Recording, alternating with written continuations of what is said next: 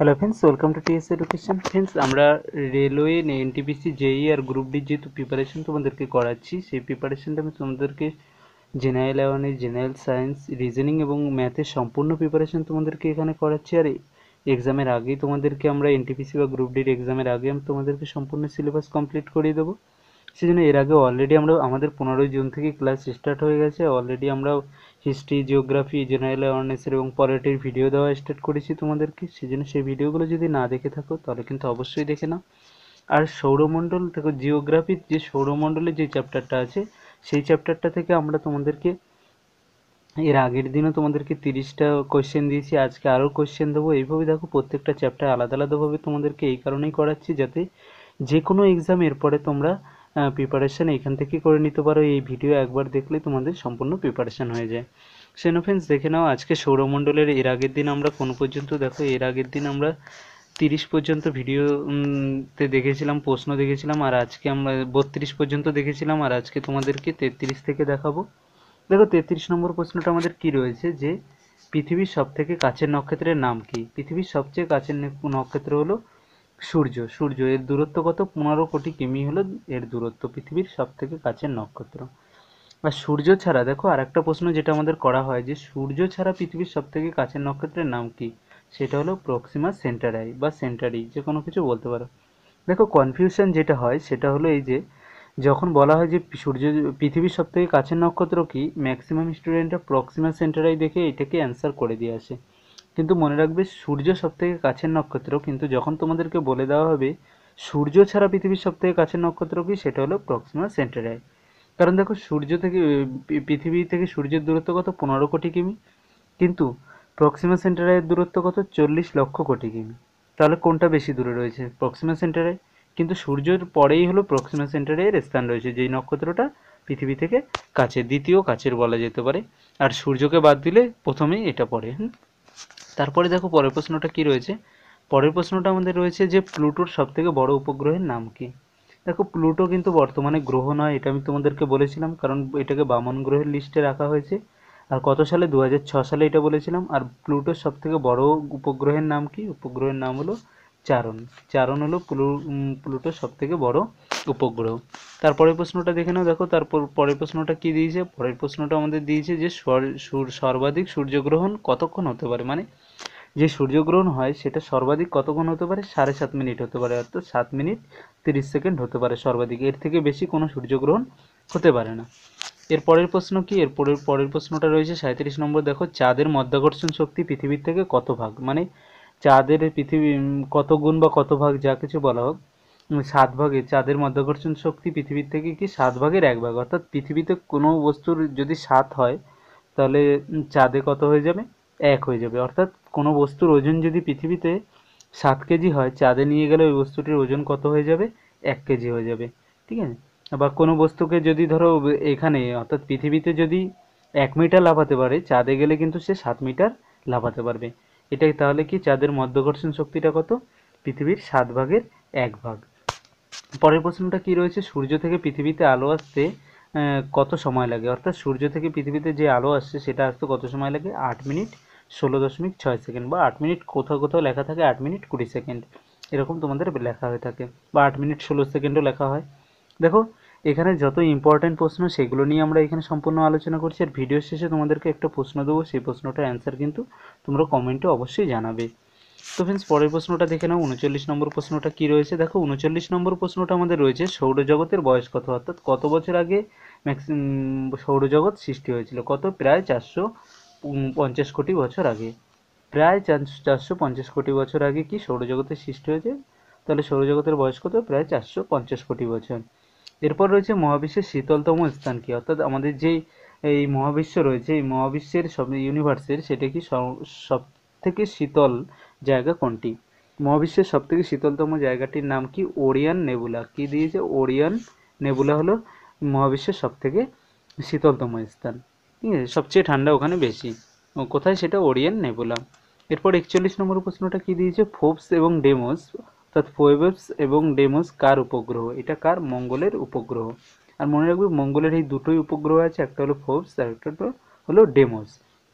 পৃথিবীর কটা? পৃথিবীর একটাই আছে, কারণ চাঁদ হলো পৃথিবীর। আর কি বলেছিলাম, সব থেকে বেশি উপগ্রহ কার আছে? বৃহস্পতির সব থেকে বেশি উপগ্রহ আছে।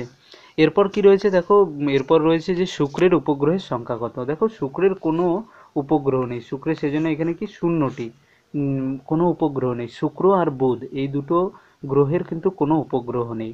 আর সব থেকে উপগ্রহ বেশি কার? এটা সবসময় দেখো ইম্পর্টেন্ট প্রশ্ন, মনে রাখবে। বৃহস্পতির সব থেকে বেশি উপগ্রহ কতটি? 67টি বৃহস্পতির।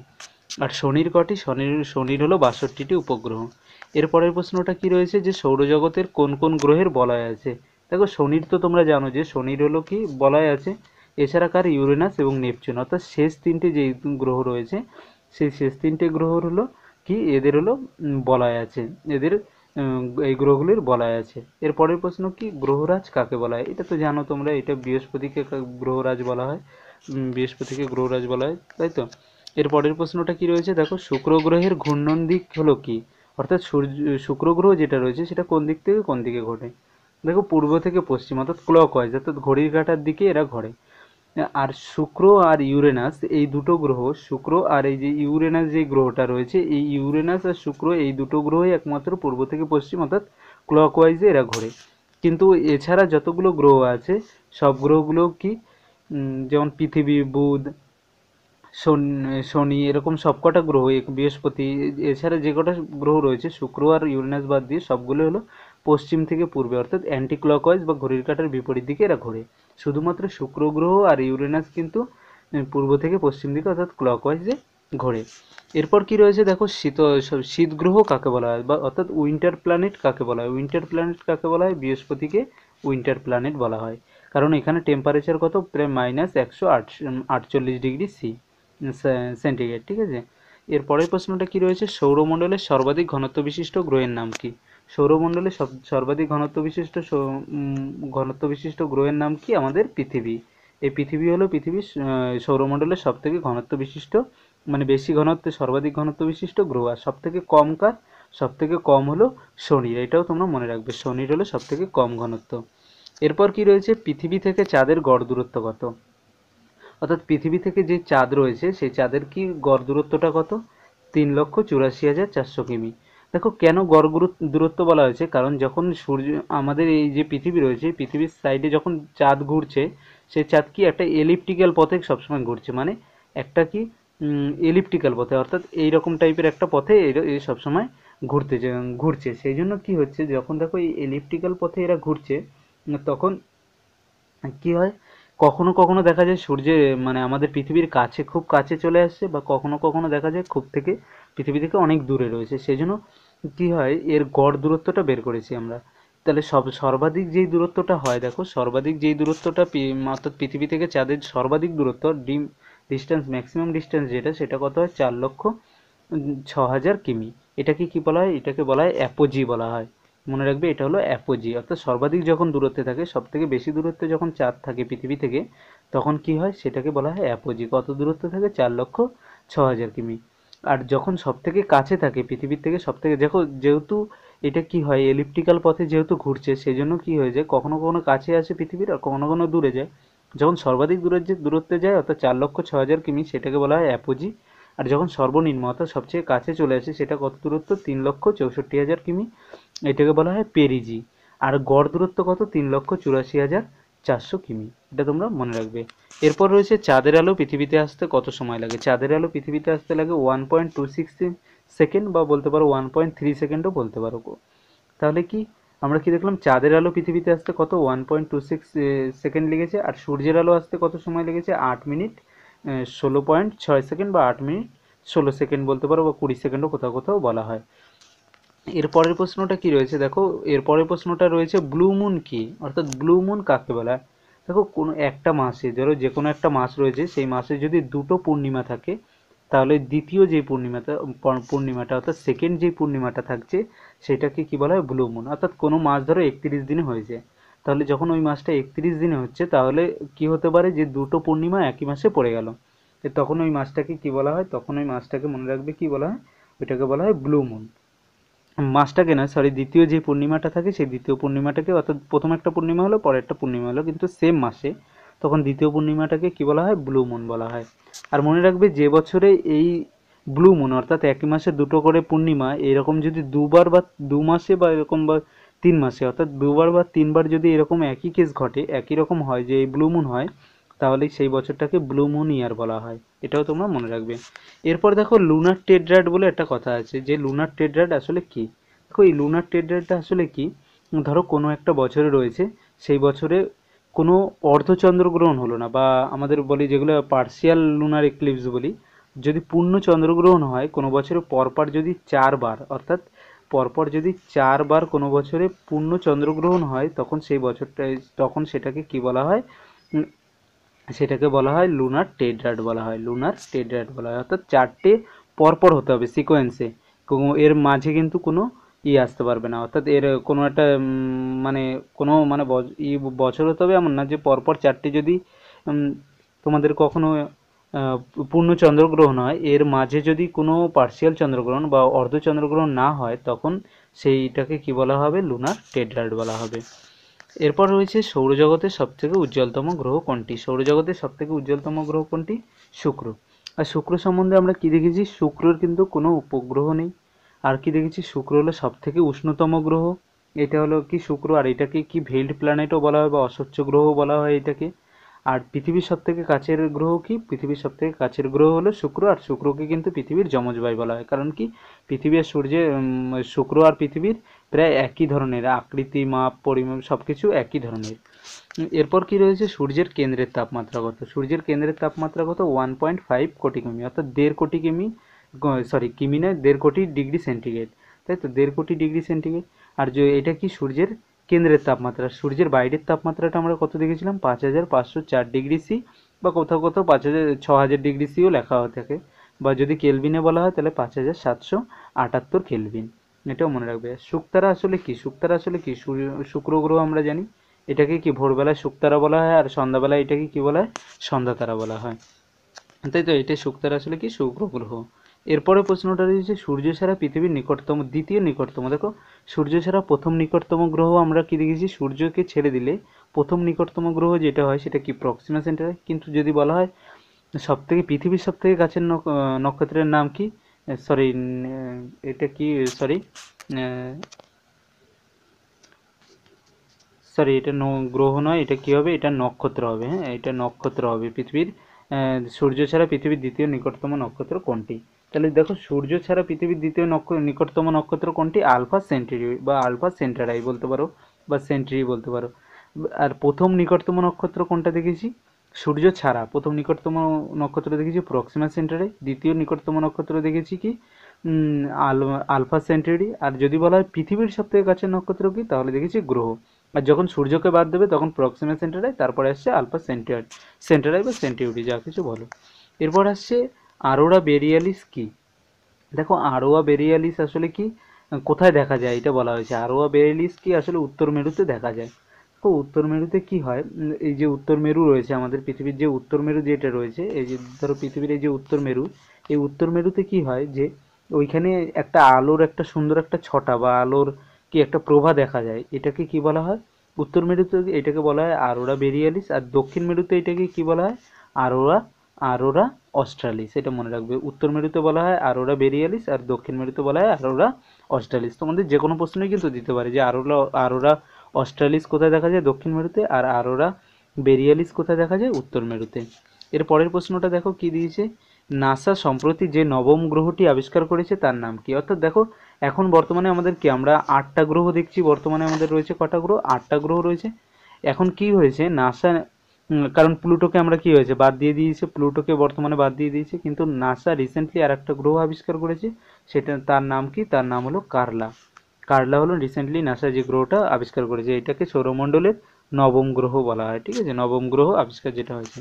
এরপর রয়েছে সূর্য কত কিমি বেগে পরিক্রমণ করছে। অর্থাৎ অর্থাৎ দেখো সূর্য যেটা রয়েছে, আমাদের পৃথিবী কেমন সূর্যের চারিদিকে পরিক্রমণ করছে, তেমন সূর্যও কি আকাশগঙ্গা যে ছায়াপথটা রয়েছে, সেই ছায়াপথ বরাবর কি হচ্ছে, এ হলো কি হচ্ছে, পরিক্রমণ করছে। তখন তার বেগ কত, 70,000 কিমি পার ঘন্টা, বা 70,000 কিমি পার আওয়ার। এরপর রয়েছে সূর্য কোন ছায়াপথে অবস্থিত। এখনই তো বললাম যে সূর্য কি আকাশগঙ্গা ছায়াপথে অবস্থিত। এর পরের প্রশ্নটা কি রয়েছে দেখো, পৃথিবী তার অক্ষের সাপেক্ষে কত ডিগ্রি কোণে হেলে থাকে, অর্থাৎ পৃথিবী তার অক্ষের সাপেক্ষে কত ডিগ্রি কোণে 23.5 ডিগ্রি কোণে অক্ষ হেলে থাকে। দেখো এটা যদি পৃথিবী হয়ে থাকে, তাহলে যদি এটা তার অক্ষ, সরি এটা তার অক্ষ হয়ে থাকে, তাহলে কি হয় যে এই যে এতটা প্রায় কোণে, অর্থাৎ যেটা আমরা এখানে দেখতে পাচ্ছি ছবিতে, কি এই যে এই কোণটা যেটা রয়েছে এটা কত 23.5 ডিগ্রি। তাহলে এখন যদি বলা হয় পৃথিবী কত 23.5 ডিগ্রিতে তার অক্ষের সাপেক্ষে, অর্থাৎ তার যেই অক্ষ রয়েছে সেই অক্ষের সাপেক্ষে হলো 23.5 ডিগ্রি কোণে এইভাবে তারা কি হয়ে রয়েছে, হেলে থাকে সব সময়, মানে এতটা অক্ষটা এইভাবে হেলে থাকে। কিন্তু যদি বলা হয় যে কত 23.5 ডিগ্রিতে হলো, কিন্তু আমরা বলি কত ডিগ্রি কোণে, আমরা কোণ কি সমতলের সাপেক্ষে সবসময় কোণ আমরা মাপি, তাহলে যদি এই বরাবর এইটা যদি হয়ে থাকে কত 23.5 ডিগ্রি, তাহলে এটা কত হয়ে যাবে, এটা হয়ে যাবে 66.5 ডিগ্রি, তাই তো 66.5 ডিগ্রিতে। কিন্তু পৃথিবী তার অক্ষের সাপেক্ষে কত ডিগ্রি কোণে হেলে থাকে, পৃথিবী তার অক্ষের সাপেক্ষে 23.5 ডিগ্রি কোণে হেলে থাকে। এরপরের প্রশ্ন কি রয়েছে, সৌরমণ্ডলের বিস্তৃতি কত, অর্থাৎ সাইজ কত, সৌরমণ্ডল যেটা রয়েছে তার সাইজ কি 10⁵ কি অ্যাস্ট্রোনমিক্যাল ইউনিট। এইউ মানে কি, এইউ অর্থাৎ অ্যাস্ট্রোনমিক্যাল ইউনিট। অ্যাস্ট্রোনমিক্যাল ইউনিট মানে কি দেখো, এক অ্যাস্ট্রোনমিক্যাল ইউনিট মানে হলো 1.5 × 10⁻11 মিটার। দেখো আমাদের যে এই সৌরমণ্ডল বা যেগুলো রয়েছে এইগুলোকে আমরা কি করি, ডিস্টেন্সগুলোকে আমরা মাপার জন্য আলোকবর্ষ যেটা লাইট ইয়ার বলি, বা আমরা অ্যাস্ট্রোনমিক্যাল ইউনিট যেটা রয়েছে এইগুলো দিয়ে আমরা কি করি, এইগুলোকে মাপি। কারণ কি মিটারে যদি মাপতে হয়, দেখো এক অ্যাস্ট্রোনমিক্যাল ইউনিট মানে 1.5 × 10⁻11 মিটার, অর্থাৎ মিটারে এইগুলোকে বলা সম্ভব নয়, সেই জন্য আমরা কি করি, মাপা সম্ভব নয় বলে আমরা অ্যাস্ট্রোনমিক্যাল ইউনিটে এইগুলোকে সাধারণত মাপা হয়। তো ফ্রেন্ডস এখানে আমি তোমাদেরকে 7টা প্রশ্ন দিলাম। এরপর তোমাদেরকে কিছু ইম্পর্টেন্ট কিছু টপিক বলছি, সেগুলো ইম্পর্টেন্ট কিছু পয়েন্ট বলছি, সেগুলো তোমরা মনে রাখবে।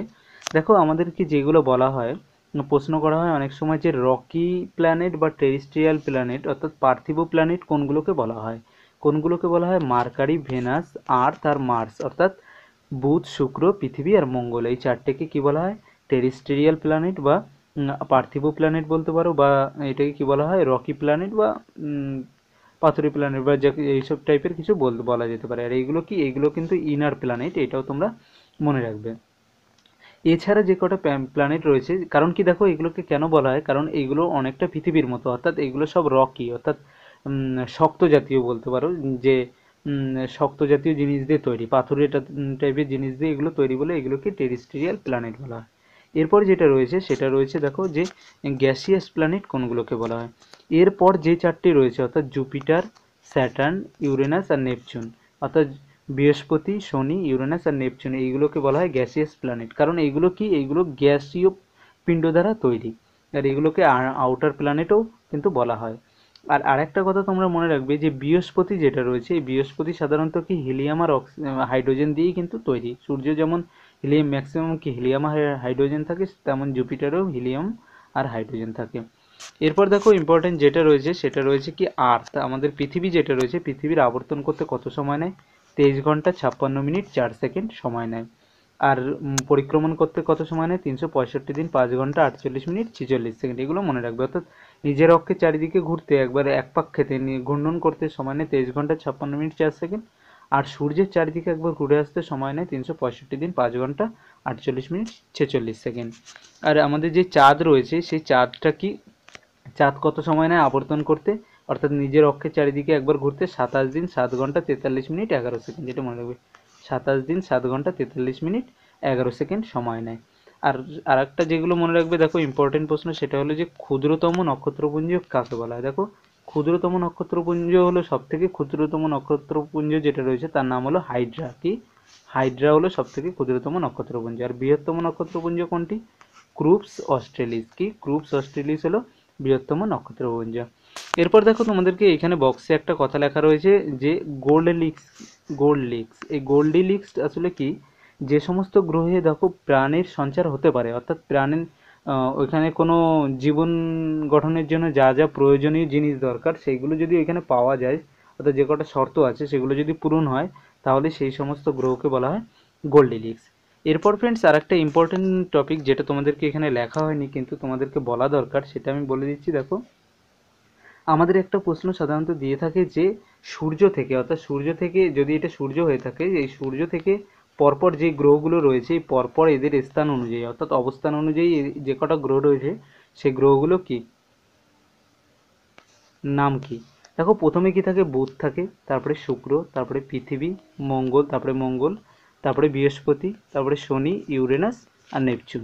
এ কটা থাকে পরপর। প্লুটো তো বর্তমানে গ্রহ নয়, তাহলে কি কি বললাম, বুধ, শুক্র, পৃথিবী, মঙ্গল, ইউরেনাস আর নেপচুন। এইগুলো কি বলা হচ্ছে, এইগুলো কিন্তু বলা হচ্ছে কি তোমাদের পরপর মানে অবস্থান অনুযায়ী, সূর্য থেকে পরস্পর ডিস্টেন্স অনুযায়ী এগুলোকে নামগুলো তোমাদেরকে বলে দিলাম। দেখো এখানে লেখা হয়নি, সেজন্য আমি তোমাদেরকে এইভাবে বলে দিলাম।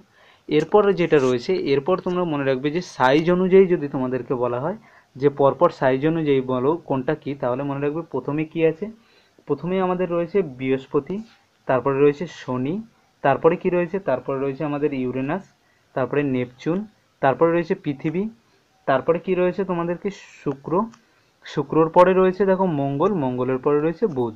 অর্থাৎ সব থেকে ছোট গ্রহ কোনটা আমরা দেখছি, সব থেকে ছোট গ্রহ বুধ, আর সব থেকে বড় গ্রহ কি দেখলাম, বৃহস্পতি। তাহলে আমাদের সাইজ অনুযায়ী যদি বলা হয় তাহলে কি প্রথমে বৃহস্পতি, তারপরে শনি, ইউরেনাস, নেপচুন। অর্থাৎ আমাদের এই অবস্থান অনুযায়ী যে চারটে ছিল শেষে, সেই চারটে হলো পরপর। তারপরে কি, তারপরে রয়েছে আমাদের কি পৃথিবী, যেটা রয়েছে পৃথিবী থেকে আবার শুরু করো, পৃথিবী রয়েছে, শুধু কি রয়েছে তারপরে শুক্র আর বুধের মাঝে শুধু মঙ্গল চলে এসেছে, অর্থাৎ মঙ্গল এই দুটোর মাঝে চলে এসেছে, তাই তো। তাহলে আমাদের পরপর কি হলো, বৃহস্পতি, তারপরে শনি, ইউরেনাস, নেপচুন, পৃথিবী, তারপরে শুক্র, তারপরে মঙ্গল, আর সব থেকে ছোট হলো কি আমাদের বুধ। তাহলে এইগুলো প্রশ্ন। আর ফ্রেন্ডস আর একটা প্রশ্ন তোমাদের দিয়ে থাকে যে সূর্যের সব থেকে কাছের গ্রহ কোনটি, সূর্যের সব থেকে কাছের গ্রহ বুধ মনে রাখবে, আর পৃথিবীর সব থেকে কাছের গ্রহ হলো শুক্র, এটাও তোমরা মনে রাখবে। তো ফ্রেন্ডস এরপর আমি তোমাদেরকে একটা প্রশ্ন দিচ্ছি, এই প্রশ্নটার অ্যান্সার কিন্তু তোমরা নিচে কমেন্টে অবশ্যই জানাবে। এর আগের দিনের ভিডিওটা যদি তোমরা দেখে থাকো তাহলে কিন্তু তোমরা অবশ্যই প্রশ্নটার অ্যান্সার দিতে পারবে।